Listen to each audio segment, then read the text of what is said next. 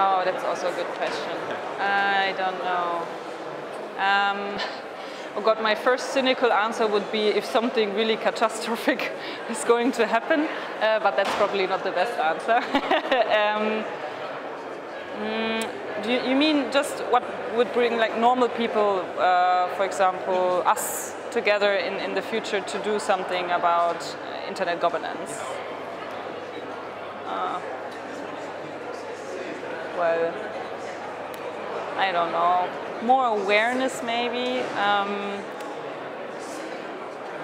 I'm not sure if I maybe stick to my answer and say probably it has to there has to be something like maybe a catastrophe, not something so badly, but a problem that is so that really touches the people and it's not something that we read about or that really influences you, that brings them together. I mean, let's be honest, Brexit was already something like that and it didn't happen. So I'm not sure if this is really, oh God, this is so pessimistic, but I mean, look, we are now already here to do something together about it, so it cannot be that bad. It's just,